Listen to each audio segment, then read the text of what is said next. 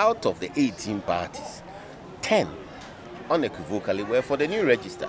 2 said they will follow the EC, and if the EC is going to have a new register, that means the 2 say they will follow the EC are also for a new register. Only 6 parties said no, and those are the parties who have been with the NDC all along in the streets. So I honestly, I don't see where, I don't know whether the meeting was called to convince the NDC to change its position. But indeed, the NDC also should realize that given the numbers, they have been playing the numbers game. Given the numbers, they probably should revise their notes. Because they cannot insist that they are a minority group who wants everything for everybody else and that only their position ought to be final. That's indisciplined.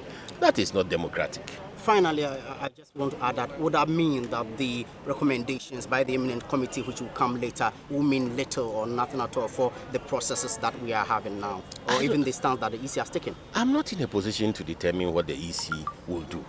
As we stand here now, the EC's presentation was clearly for a new register. I don't know whether the EC is going to meet the eminent persons and make a change to its plans or other. That one I can't speak for the EC. But I know for a fact that today, the presentation that I saw from the EC demonstrates a commitment to a new register. Because they have made a strong, clear case that they cannot run the existing register into the election. They have made a case for that.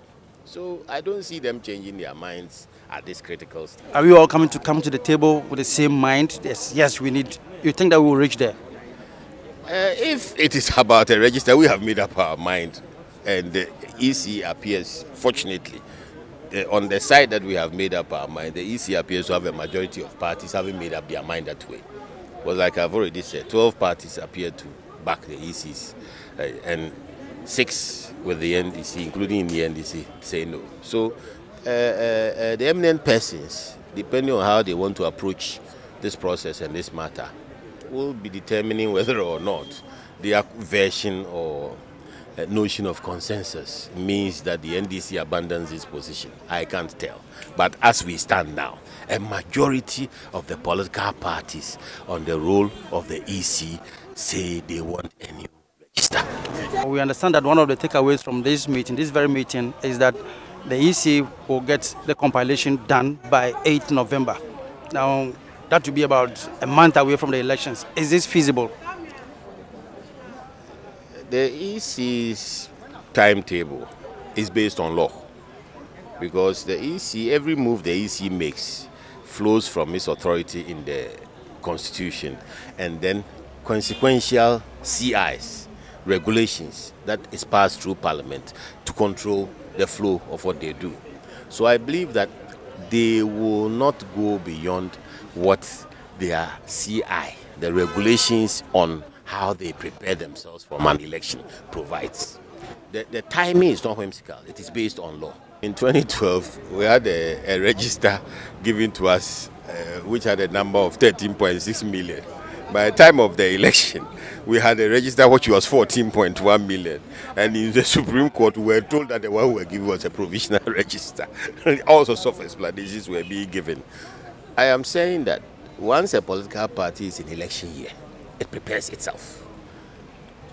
It organizes itself. It knows what it has to do to meet its own targets within the frame of the general election that is looming, which is managed by the EC.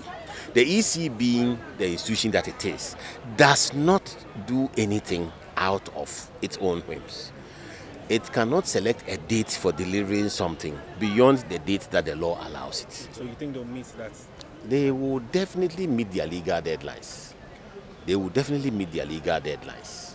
And I think one of the reasons why it's also very important that this matter of to have or not to have is concluded quickly is that it can impact the deadlines if we don't take a firm stance.